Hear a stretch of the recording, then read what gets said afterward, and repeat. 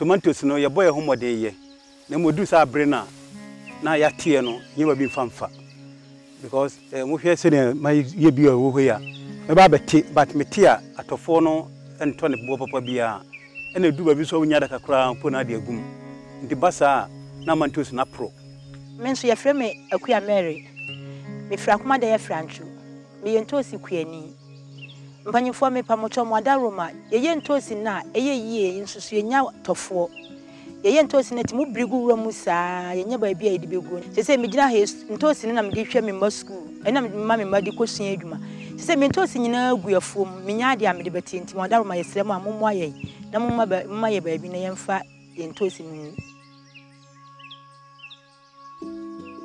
My name is Mathias I'm the co-founder of AkoFresh. My entrepreneurship journey started in 2018 when I got enrolled in the university. I joined a club called Innovators. Innovators is a social group that brings together students to solve societal problems using entrepreneurship. So during my first trip with Innovators exposed me to the issue of post-harvest losses in Akumadan community.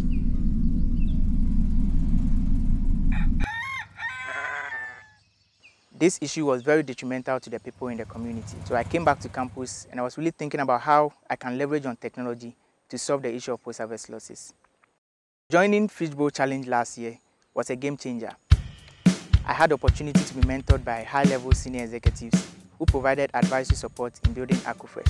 Winning the grand prize of Fishbowl Challenge gave me access to a $25,000 grant, which brought our project to life.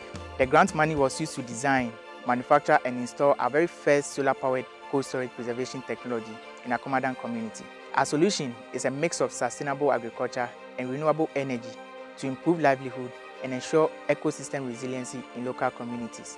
This solution will help reduce the issue of post-harvest losses in Akumadan by 50% in the next 2 years, helping farmers increase their total seasonal income by over $1 million, boosting the local economy and improving livelihood among farmers.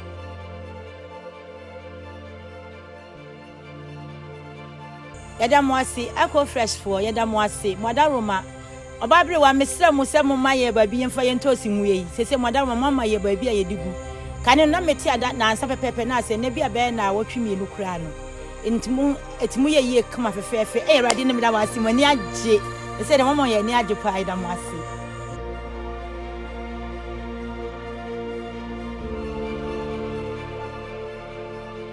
After a successful operation of our technology in this very first community, we are looking at scaling to major marketplaces in Ghana, which will help us reach over 15,000 smallholder farmers and traders in the next 5 years.